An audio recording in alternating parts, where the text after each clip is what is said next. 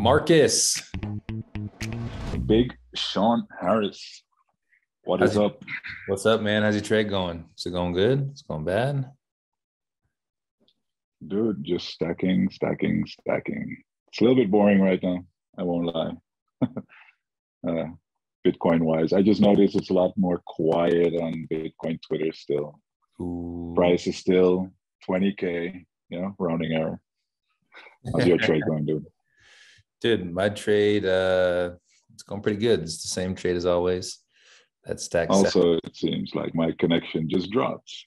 Oh, Still really? there? Yeah. Yeah, yeah. I just had a power outage here in Medellin. Looks like I'm back. All right. Bear with me, guys. Yes. And I have a little bit of lunch. I just got back from Jackson Hole. I was cleaning up the mess that the Fed made out there a couple weeks ago. And no, I was just out there with some friends. And now I'm back. But just got in. Me and Plan Market said, hey, let's record. So we're recording. This might be a shorter one today, but it'll still be good. So for everyone who's new to Bitcoiners Guide, welcome in. This is the show that we wish we would have had when we first started learning about Bitcoin. So we made it for you.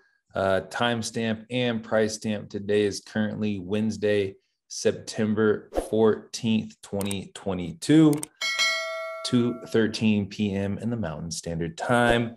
The price of Bitcoin is currently $19,900 and some change, down about 1.63% in the last 24 hours. So Bitcoin's price chilling at 20K.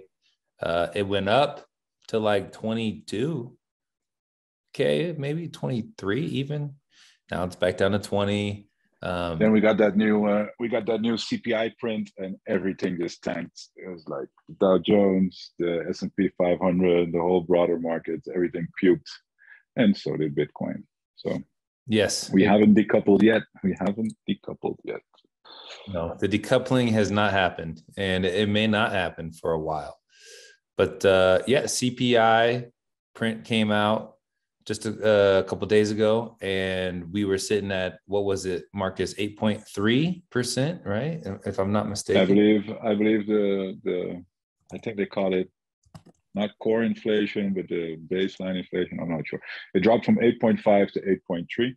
Yes. But a detail that I read all over Twitter was that the core inflation, which does not include energy prices, actually rose from 6 point something to 6 point something higher. So yeah. Even though energy seems to have dropped a little bit, the prices of actually goods and services continue to increase. Yes. I did notice that the core inflation is at 6.3%. What's interesting is, a lot of Bitcoiners are noticing, okay, the price of gas went down, but what's going on currently right now is, if you're paying attention, the U.S. has reserve gas or oil. They call it, what was it? SPR reserve. I think, is that what it was called? We're doing this on the fly, as you can tell.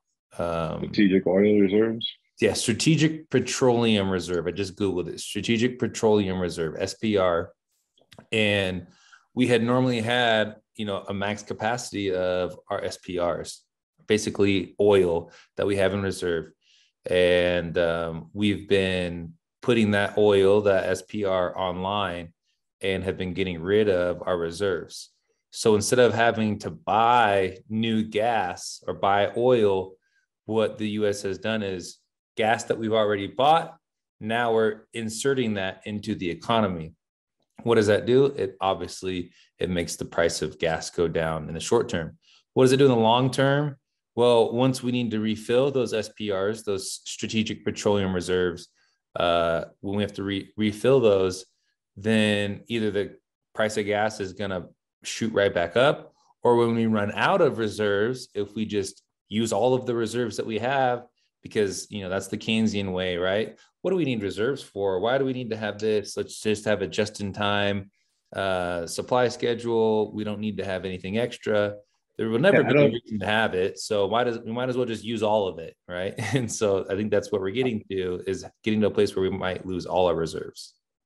No, I don't think so. I have a little different view on this. I think that you're underestimating the strategy of the US here. Okay, I okay. think they're very Yeah, good. I yeah. think they're very good at filling up the reserves when the prices are low. I Ooh. think they're very good at selling when the prices are high. I think this is big money for the US. Yeah, I guess it's a way to play oil arbitrage in a sense, right? It's like I don't know, right? Like I'm just some dork off the street, right? But no, I'm it's honest. a something that you don't think about, right? Like if you think about someone who's like a Bitcoin trader, right? What's their goal? Buy Bitcoin low, hold it, and then sell it when Imagine, it's yeah. high, and then wait for the price to go up. Imagine if there is some way, you create a conflict somewhere, there's going to be like energy scarcity. Yes. Well, let's sell it then. And when things go back a little normal, that's when you fill up your strategic oil reserves again. And, rinse and repeat.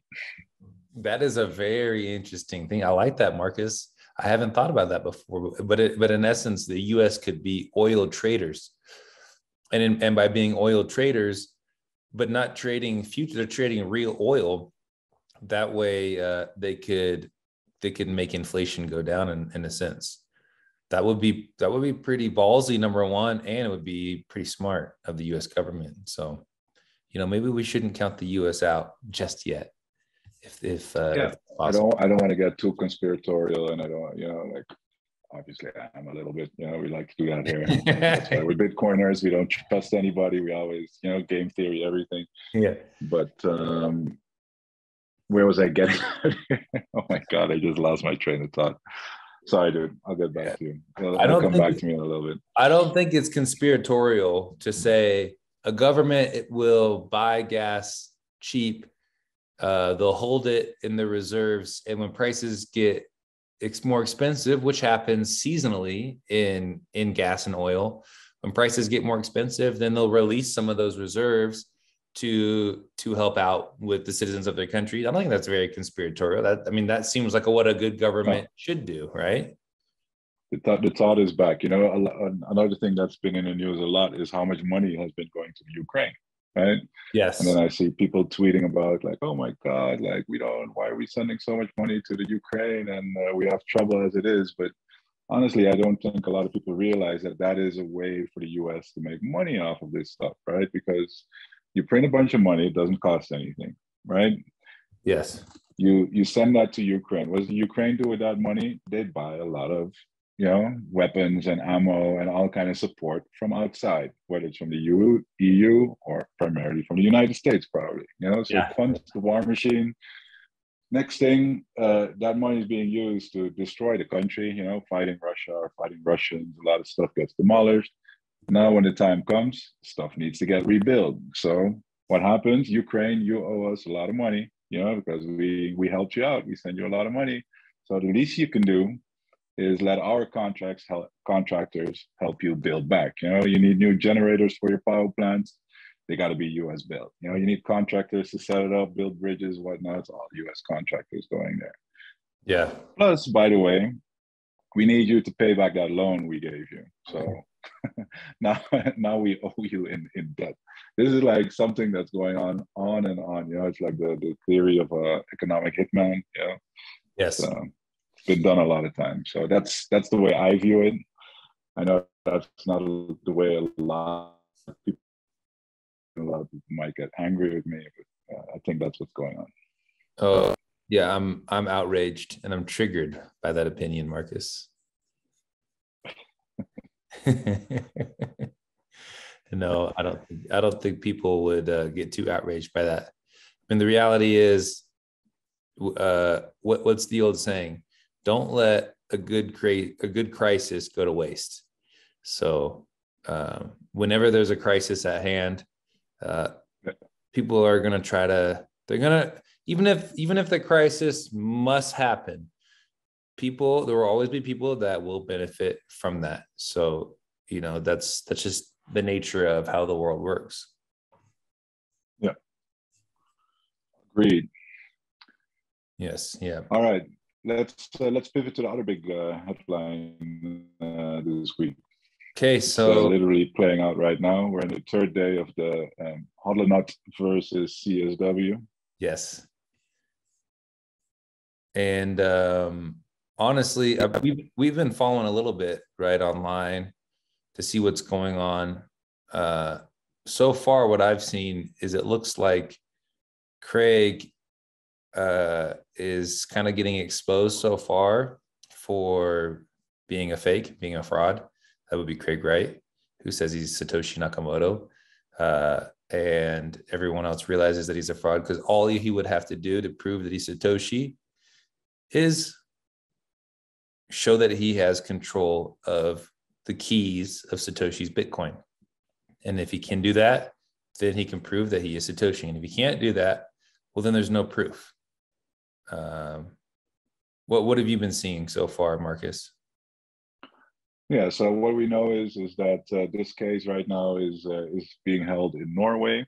So Craig's lawyers, I believe he has a team of like 9 lawyers or something. There was this UK lawsuit, I believe it was against Peter McCormack, that had just passed. You know, so that UK law team is there as well. Now they have some Norwegian lawyers there as well. And this is against Hodlonaut, who is obviously a Norwegian citizen. That's why it's being done in Norway. Anyway, I don't want to go into the whole backstory, but we're in day 3. I believe in the first day, it was Hodlonaut who was able to, they just had the Hodlonaut's lawyer was able to just talk all day. The second day, it was Craig Wright's lawyers talking out all day. It seemed that they're trying to throw it on like freedom of speech, and they were reading a bunch of tweets about Hodlonaut, how he's like an online bully and bullying Craig Wright, and that's a very toxic environment, etc., etc. And today there was the first day of the cross examinations, which was funny because there were some questions towards Craig Wright about those keys. You know, like why can't he sign those keys? Mm-hmm. And that's when Craig Wright went on like this fuzzy rant about the whole point of Bitcoin is that you don't need keys, and Bitcoin can be completely seized by the authorities, by and it's court not order encrypted at all. Yeah. So he seems to be already like digging his own hole by day 3. You know, at least when you're a Bitcoin and you understand Bitcoin and you hear the things he's saying, you realize it's total garbage. But then again, you always have to remember that if you're trying to let a normie, a judge in this case, who has to try and figure this all out, I'm not sure about her knowledge of Bitcoin, etc. It might be really confusing, you know? Yeah. So, yeah, let's see how it plays out. One of the funniest things somebody tweeted out this week as well is like this old clip of Craig Wright where he's literally on video saying that Satoshi plagiarized him. Yes. Yeah? Yes. So this guy has like been proven that he's like twisting and turning and changing a story all the time. Yep. He obviously has no control of these keys. Like you said, that would be the easiest thing. Just prove you're Satoshi by just moving those keys and done, you know? Yeah. But obviously he doesn't have them. He's like this. Anyway. Yeah. Just sign a transaction with those keys. Yeah, that's good. But in the meantime, Hodlonaut is being doxxed in court.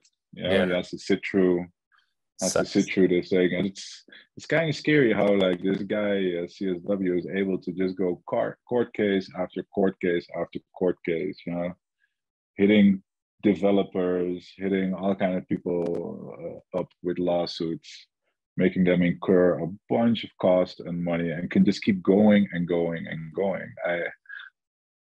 That's my biggest yeah. I'm missing the English word for it. No, it's but like it's a frustrated feeling, I guess. Yeah, frustration, right? That's just that because he has access to a billionaire, Calvin Ayre, then he can go around and sue whoever he wants to, publicly dox whoever he wants to, and just because he has money. And I think that's what's so important about Bitcoin is that Bitcoin is not proof of stake, and that's what it is. Dude has money, so he has more stake. Proof of stake. Bitcoin's proof of work, and at every moment you have to show that you can do the work. And he just goes up there. I mean, how could Satoshi create Bitcoin and create it like he did, and the things that he's written about it, like in 2009, he wrote 2008, right? He wrote the white paper and all those things. And then if Craig Wright if he was supposedly Satoshi, then he can come out and say, oh, well, it can actually be seized by the government. It can be frozen by a court order and all this other garbage, right? It's like, obviously the dude is not Satoshi. He doesn't care. He doesn't care about Bitcoin. He cares about himself. He's narcissistic. And if you read any of the writings of Satoshi, which I've read quite a few of Satoshi's writings, he is Satoshi is very strategic. He's not very emotional in his writing. And he's normally sacrificing everything so Bitcoin can survive. And so that's what's really interesting about Craig Wright is the opposite. His personality does not match the personality of Satoshi. Yeah, sorry, I cut out there for a little bit. I think I'm back now. Yeah, you're back. Some other fun facts I'm trying to remember here about Craig Wright. Apparently, there was some expert on autism in like the Florida case or something that I read about, who claimed that Craig Wright is not capable of lying. So he wanted to try and call the same expert witness in the Norwegian case. So I'm not sure if we're still going to see that, but that's just fun fact. Other fun fact, in another court case, because Craig Wright has actually won some court cases in the UK.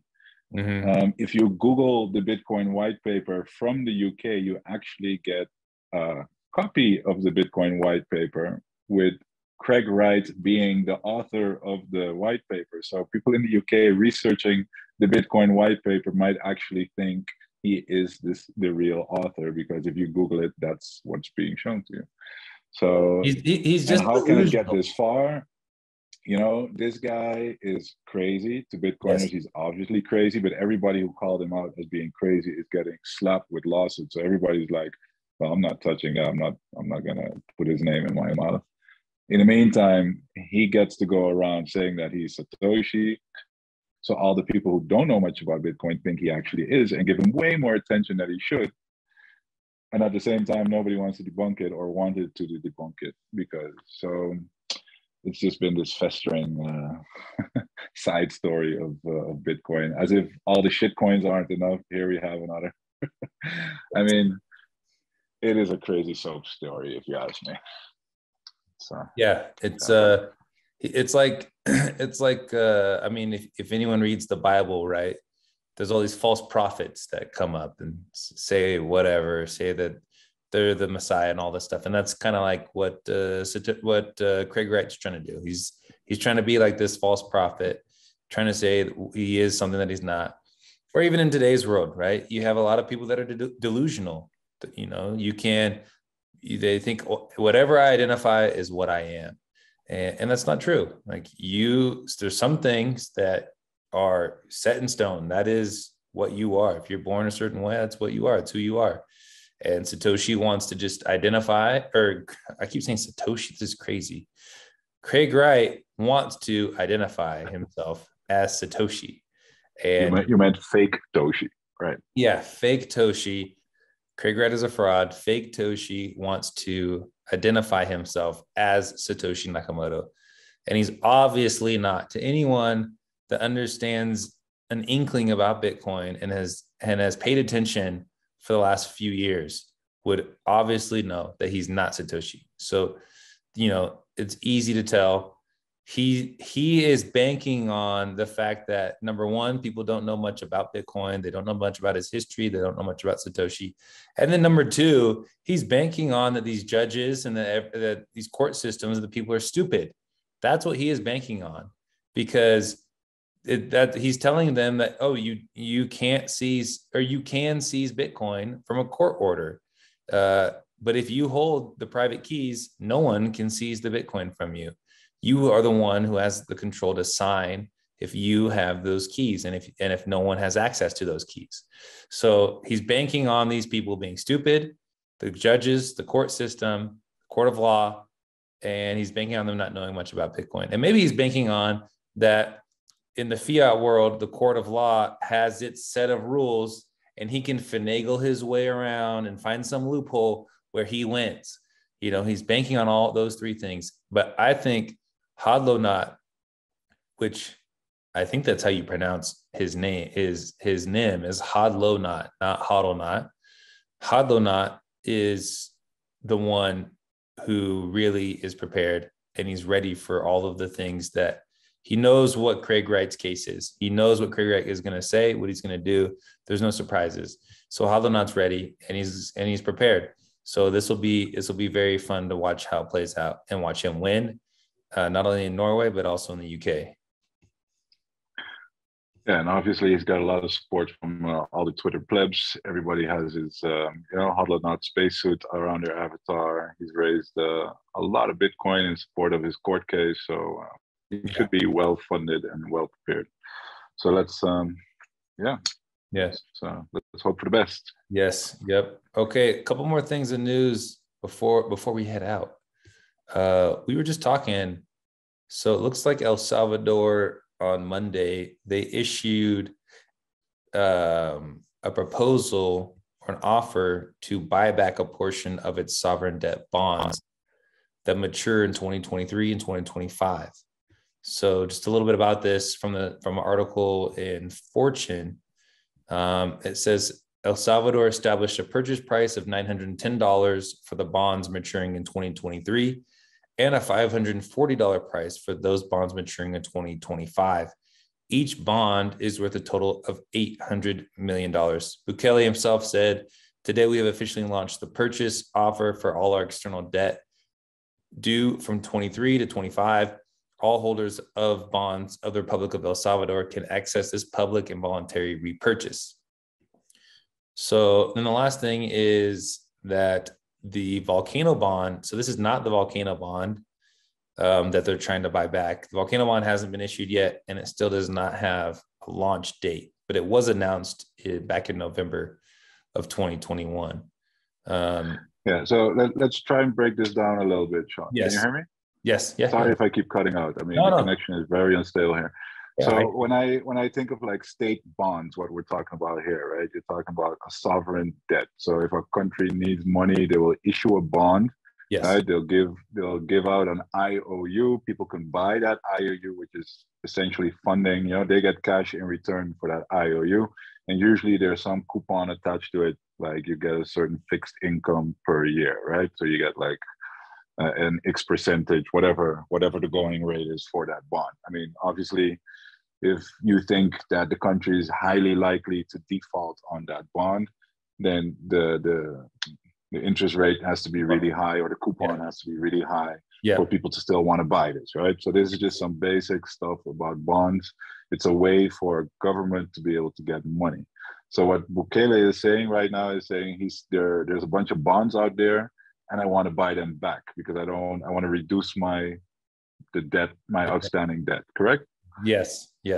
All right. Yeah, exactly. So, and this is really interesting, right? There could be some reasons. Obviously, there's reasons why they're doing this. But, it would seem that a country that has less debt, this is what they're trying to do, is have less debt. So it seemed that a country that has less debt would be more credit worthy. And so just like you're saying, right, a country that you're not sure if are they going to pay back their bonds or they're not, well, then they're going to have a higher interest rate that they're going to have to pay, which, if you're a junk bond guy, that's great for you because you want high interest, you want high yield debt because that's what you're looking for. And like you've played your statistics, so okay, well, some of these bonds are going to fail and they're going to default and I won't get paid back the money. But if I get enough of them, then I'm going to have some high yield on here. And, a bond like right now, the 10-year treasury bond is yielding somewhere around 2 to 3%. So that's where the 10-year is at. And that's the US treasury bond. So that's not that much. And if you include CPI inflation is at 8.3%, if you're getting 3% back, from a bond in the United States, while inflation is at 8.3%. Well, that's 5% that you're losing. So Purchasing power, correct? Yeah, but purchasing power. So that's why some people would, okay, let me venture out to developing countries like El Salvador or what other countries, and maybe they have a 15% coupon on their sovereign debt. What I want to know is, I don't know how much of this he's buying back. You have that article there, but like, where is he getting the money from to buy all that stuff back? Yeah, so each bond, so there's two bonds that they're looking for, right? So there's the one that matures in 2023, or bonds that mature in 2023 and bonds that mature in 2025. So the ones that, and it's 800 million each. So that's $1.6 billion in cash. That's a lot of money for El Salvador. Yeah. So the question is, where are they getting this from? But they did have a ton of, I remember that they had a bunch of tourism over the last year. So I don't think, I don't think it's $1.6 trillion. 1.6 billion, not trillion, 1.6 billion. 1.6 billion. Yeah, there's a big difference between 1.6 billion and 1.6 trillion. So I don't know how many millions of tourists come there, but you get a lot of money. Not that much. They're not getting that much back. So look, yeah, it's not like every tourist pays. They might pay some airport tax or whatever. It's not like they're all directly funding the state. So yeah, you got to pay a $12 immigration fee when you come into El Salvador, but it's not. That's not. Yeah, I don't think that's. And they are starting to mine. They've started to mine, but probably not $1.6 billion worth. No, so that's a good question. No. Where have they got the money from? Maybe they've started to save up. I don't know. It does not say. I do know. They Bukele is always boasting about there's no more homicides going on because he's locked up pretty much everyone with a tattoo, with a gang sign tattoo. Yes. Maybe they uncovered some secret money stashes left and right. Who knows? Yeah, maybe they've seized up some gang money. Who knows? Yeah, it could be very lucrative. Yeah.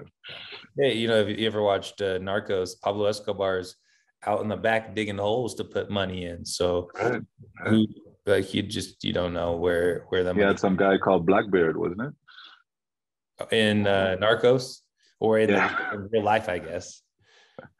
There's a guy called Blackbeard, if I'm not mistaken, who held on to the map of where all the treasure was buried. Okay.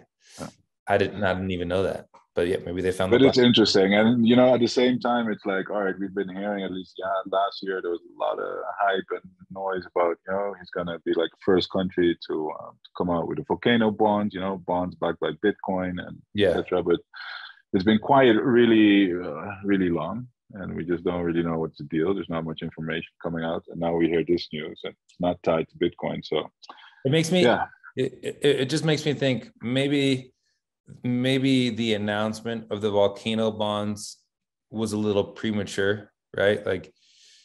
And maybe they're like, okay, we actually got to figure out a couple other things first before we really want to go ahead with that.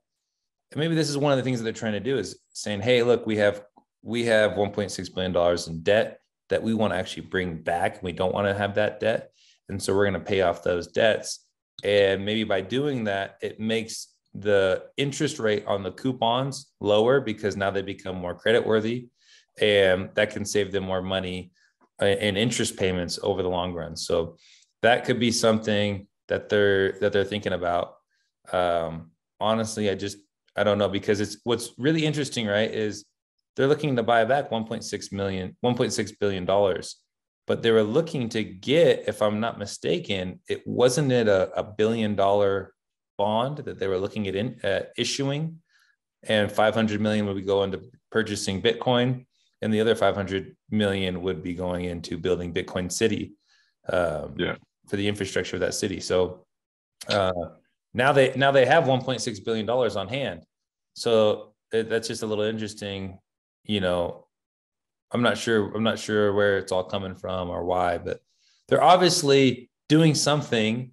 And if I know anything about Nayib Bukele, this dude is pretty smart, and he's doing things that maybe we don't know the reason for, but I think he's pretty smart, and he's making good moves. And so there's probably absolutely a very good reason behind all of this, and where he's getting the money from, and how he's doing it, and why they're waiting to do the volcano bond.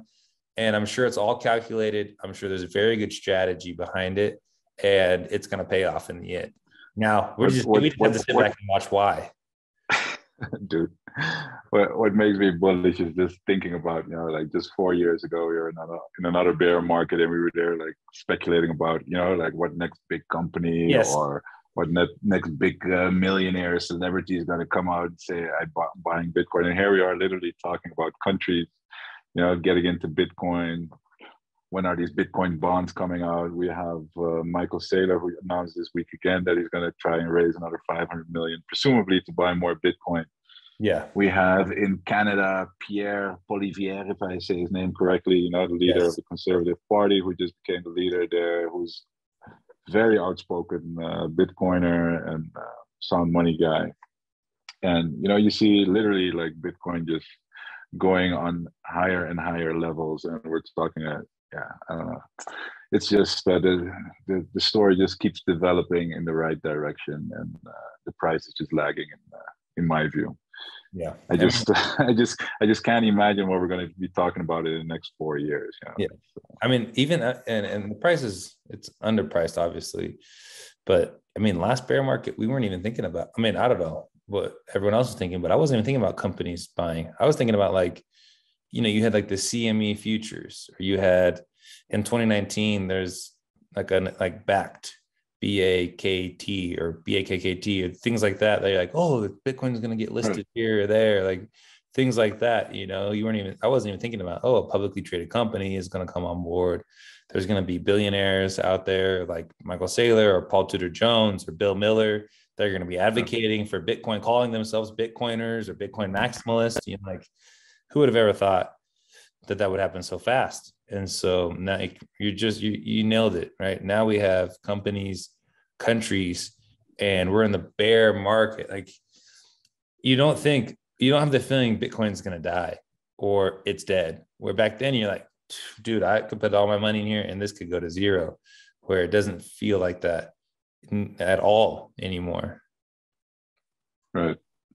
Yeah, the only thing is still like this whole now and then you still get attacked on Twitter like, oh, dude, Bitcoin is old tech, and crypto's not going anywhere, but Bitcoin is dead, and the merge is going to do it, and energy. So we still have all that FUD going on, So I hopefully 4 years will, hopefully more people see the light a little bit, or get some more clarity there. That'd be good. Exactly. Well, I have to go right now, and this is going to be a little bit shorter than normal, but Marcus, this is it's always fun just sitting down and chatting with you. So let's see what we got to discuss next week. And don't forget the halving party. It's going to be good. Do not forget the halving party. It's going to be a blast in El Salvador, 2024. Be there with the rest of the plebs and enjoy it. Again, this week we have the Meme Factory podcast Thursday at 7:30 p.m. Don't miss it. It's going to be fun, like always. And one big other shout out. We've been streaming on Fountain app, the app where you can tip and donate with Lightning. And we actually have some listeners who tipped us in Lightning. Just a couple of sats, but we appreciate those. It's a sign of we've got listeners. There's life out there. Thank you guys. Love you. Thank you.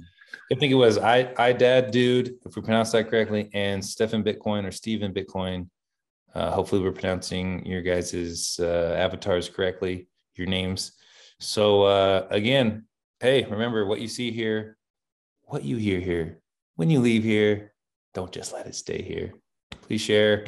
Check us out on Fountain. If you enjoy it, send some sats. If not, you don't have to. And let some people know that. Shout out to Bowdog. Shout outs. And as for Bitcoiners Guide, episode 30, number 30, we keep it dirty. From Clan Marcus and Big Sean, we're over now. Peace. See you next week.